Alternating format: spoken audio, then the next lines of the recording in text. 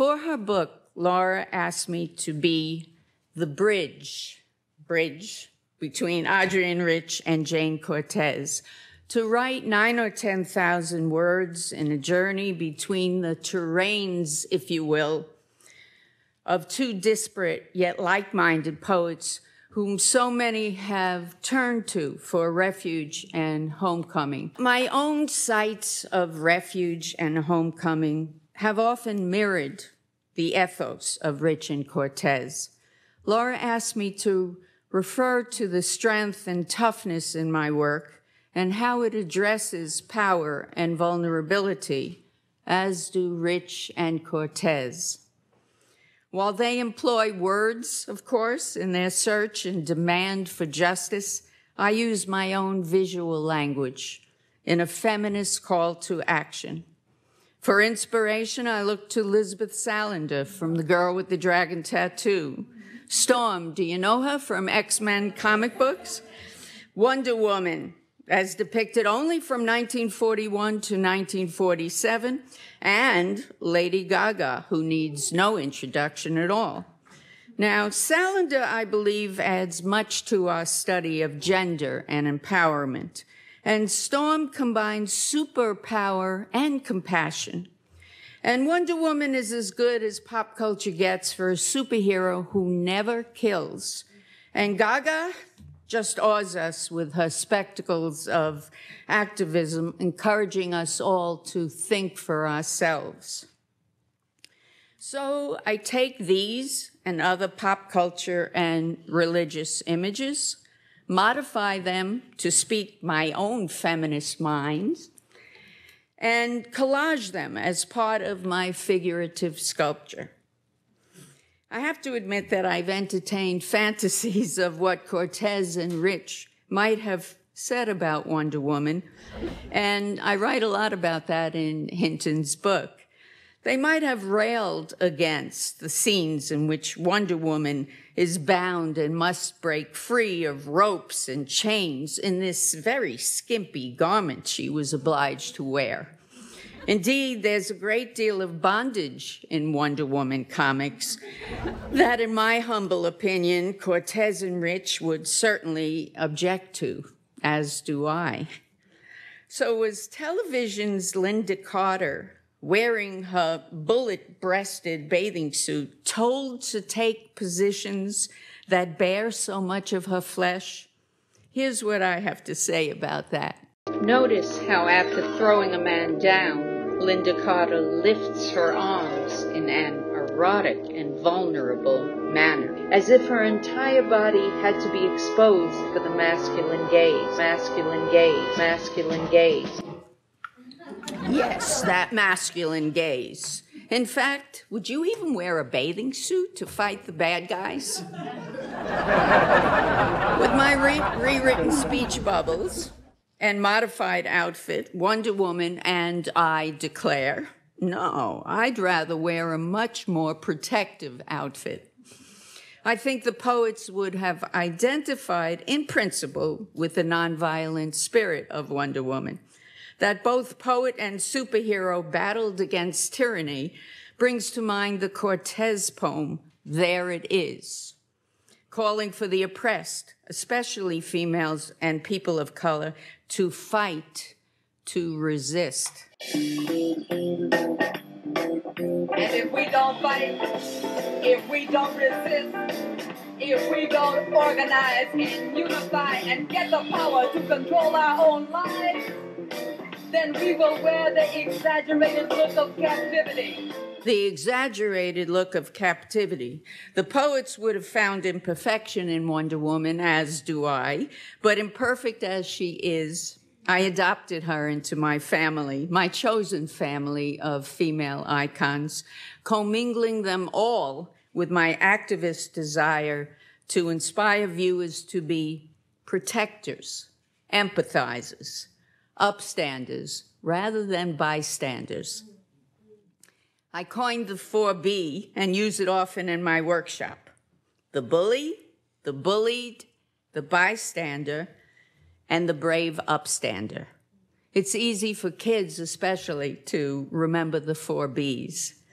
In Hinton's book, I was asked to talk about the work of our nonprofit, Have Art Will Travel. We call it HART for short. So we're traveling far and wide with 2 exhibitions and more to come that address issues of compassion for the outsider, the ostracized, the other. With our curricular team of educational scholars, of which Ann Holt is a part, our goal is to find today and tomorrow's brave upstanders, using art to encourage empathy and activism, using art as a starting point. These upstanders will then encourage others to become everyday heroes in the elevator, in the classroom, board meeting, the quotidian events of life.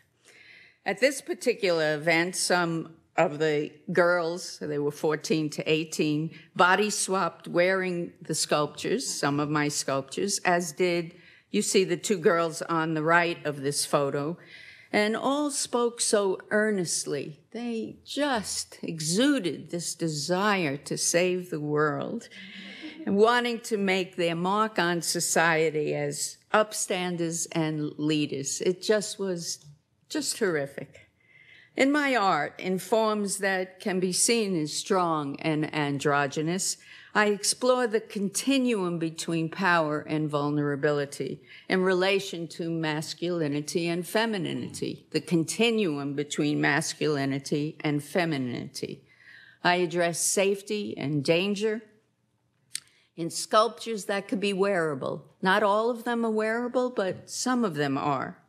So people can look in the mirror and see themselves in a new avatar. If you come to my studio, there are a lot of mirrors around. So people put on the sculpture and take a new look at themselves. Perhaps a new way of moving their bodies in space. Participants can body swap genders if they wish. Men and women and all the gender identities in between can explore their body presentation.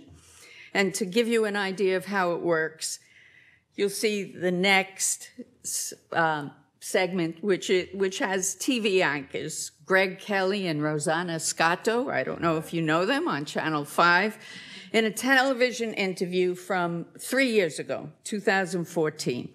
I work in my lectures in my traveling exhibit, which is now going to 25 museums and galleries around the country. Wow. Where are you now? We're at the Andrews Museum in North Carolina, and we're going to Penn State next in the fall. Rosanna's dying to wear this dress. Yes. May I? Yes, Rosanna. So here's how it works. It goes on the body. Just watch your hair.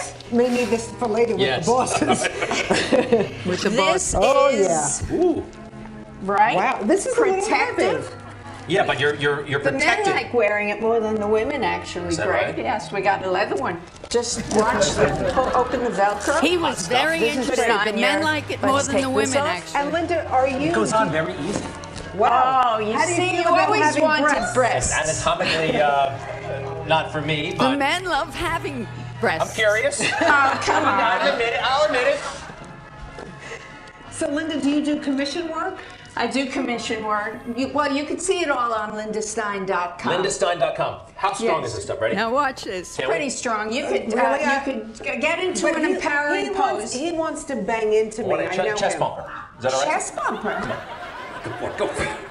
My work is about anti-bullying. What are you doing here? That's right. Well, it's to psych us Stick up. up for yourself. That's Stick right. up for yourself. Get on your side. You see, she raised a fist. All right, well, Linda Stein is very impressive. So it went on, but you get an idea of how putting on the sculpture kind of changes people. So when Hart takes an exhibit to a rural state across the country or anywhere, we invite local performers to don my wearable sculpture and create a dance, a skit, a poem, or song exploring gender and protection. And some of them, I tell you, are so moving. Some of them are funny. Some of them are just so, sometimes the audience is in tears because people are revealing themselves and saying things they might not if they weren't wearing a sculpture. Anyway, so I think in some of my works, as the outer layer of my figurative sculpture is being skins. Sometimes part of these skins can be found on the beach, like these shells were, or from black leather jackets, shoes, and belts blended with garage sale items. I'm very big on garage sales. And trinkets from friends. So I ask you now if you have any old torn leather jackets that you can't wear anymore with holes in them, but you're saving them because you love them, part with them. I'll even come pick them up from you. The finished sculptures represent the armor we wear, the roles that we take to define and represent ourselves. And protection, always at the heart of my work, is paramount in my night series, my body swapping series, the fluidity of gender series, and there's some books in the back, and Rachel will be happy to help you with them afterwards if you want to see some of them. And my recent series, very serious one, called Holocaust Heroes, Fierce Females. So with this series, I'm often asked, what drew you to the Holocaust? I mean, it's such a hard subject. I talk about this more in the Hinton book, but the answer in brief has to do with my obsession with the word, the idea, the feeling of protection. I created these tapestries. They're about 5 foot square. They're very big. They're almost sculptural, to highlight 10 females who represent bravery in the face of genocidal oppression. Here are all 10 heroes together in one tapestry. And in these 2 details, from one of the tapestries, you see how I weave in my superheroes, pop culture and religious icons like Kanon on the left. Have you heard of Kanon, some of you? The Asian goddess of mercy and protection. So I can start this conversation, so important to me, starting this conversation about strength and power, comparing real life and fantasy figures. This tapestry is all about Anne Frank, the most well-known, of course.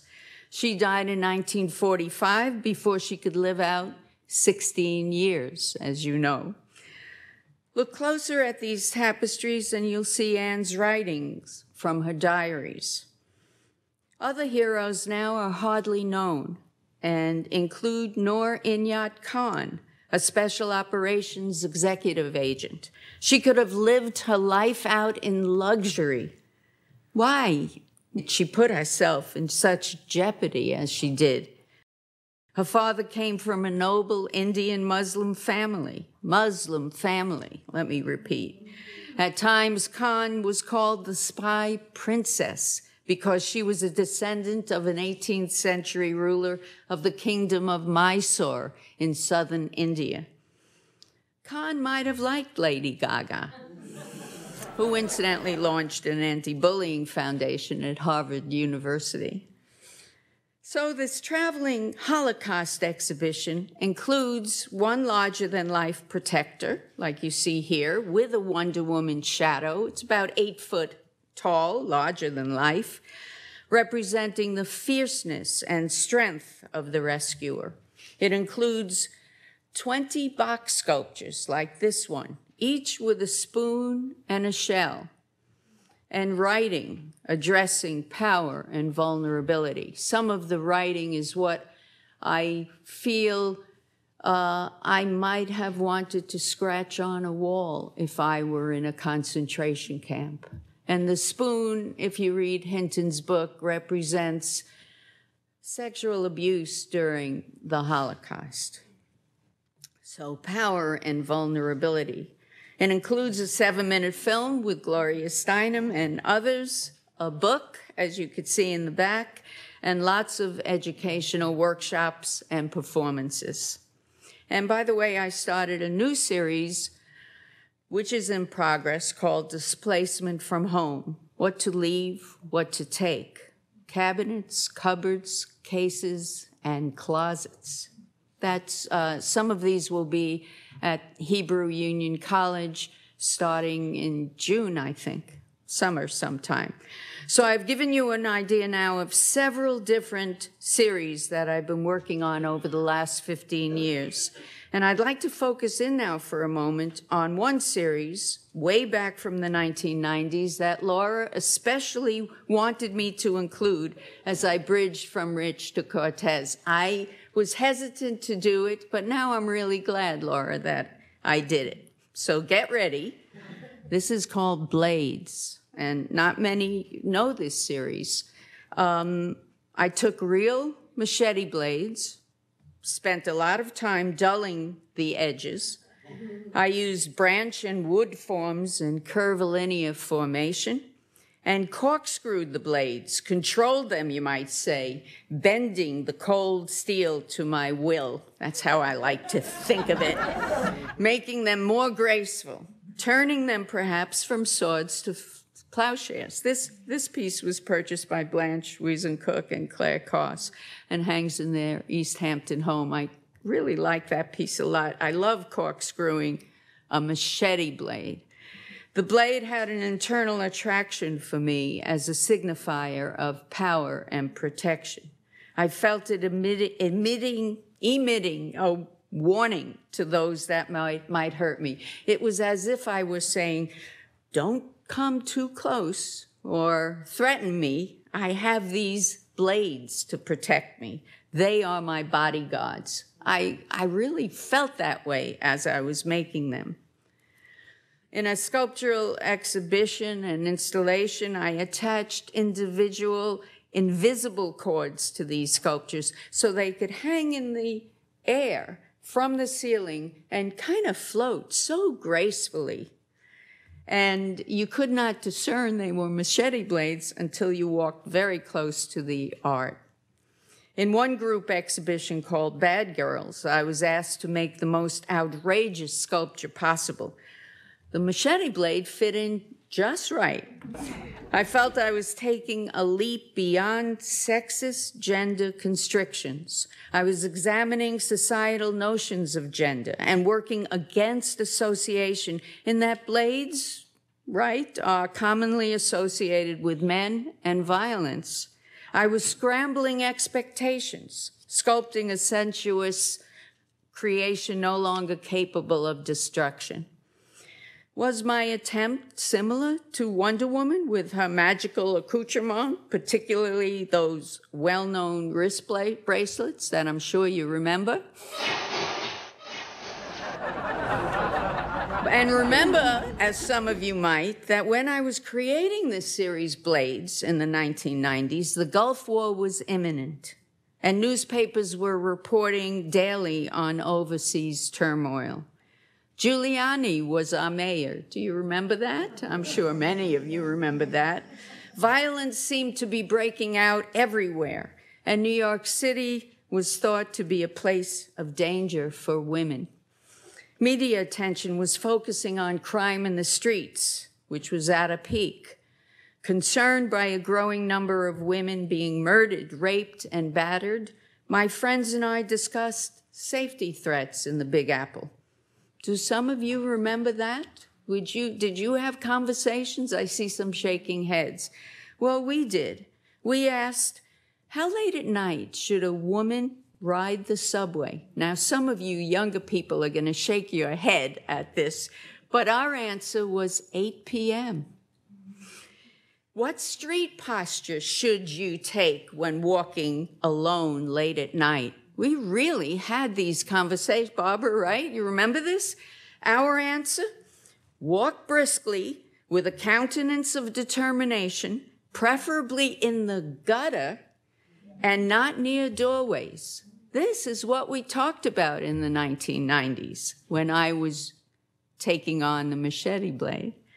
So the blade had symbolism for me. I felt it a part of my arsenal that was missing from maybe my psyche.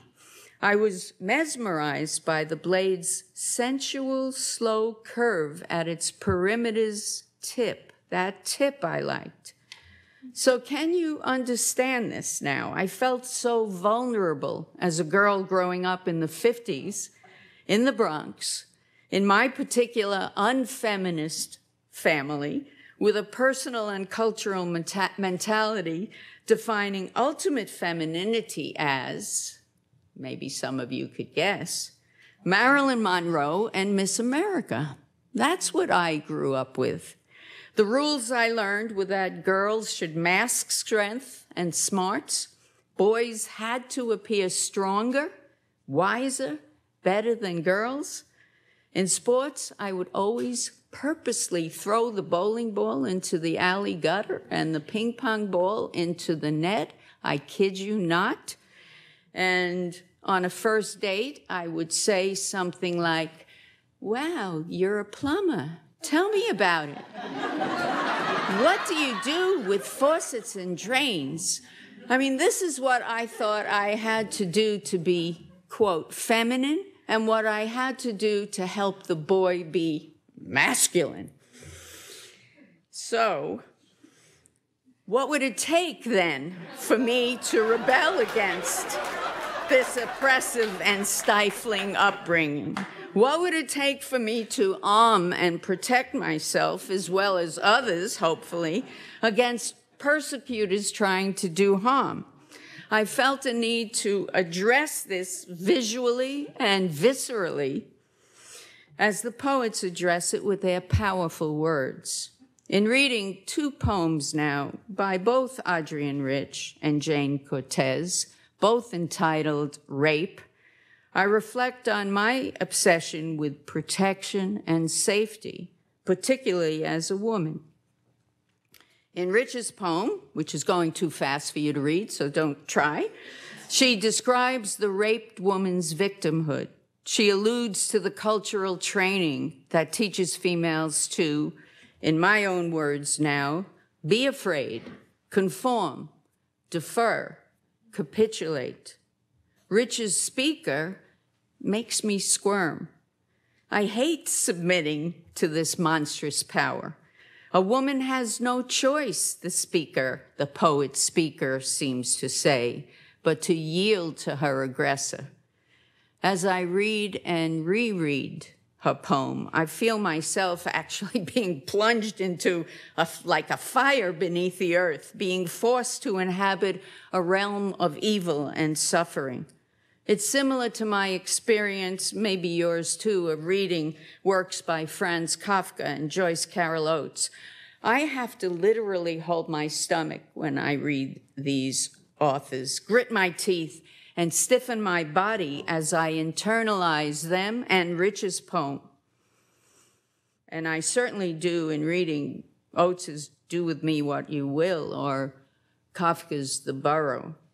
But with Rich's poem, different than Kafka and Oates, I feel there's an added dare.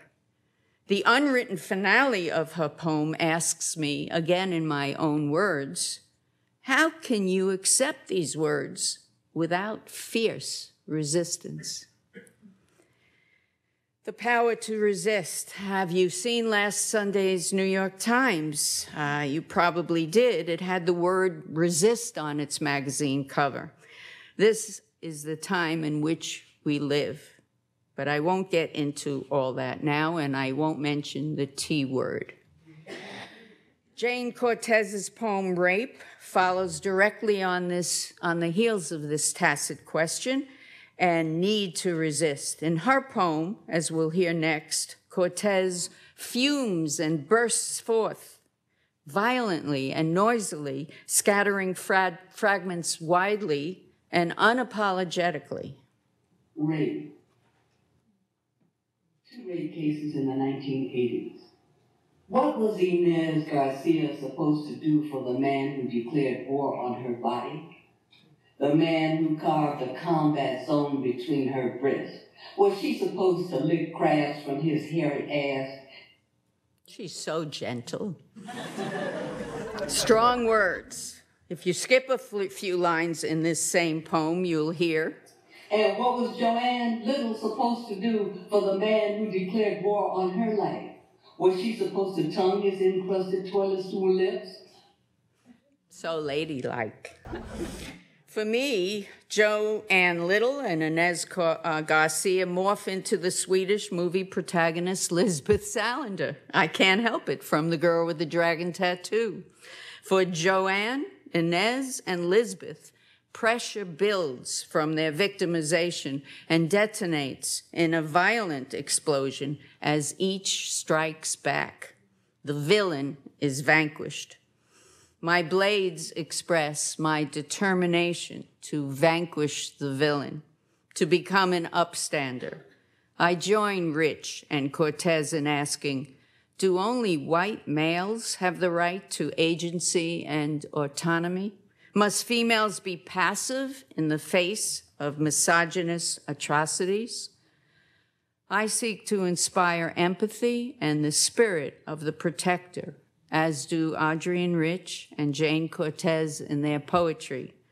With these poems, and perhaps sculpture, the possibility is raised that we each have inside ourselves untapped bravery. As a visual artist, I strive toward that bravery. I strive to be fierce. Thank you.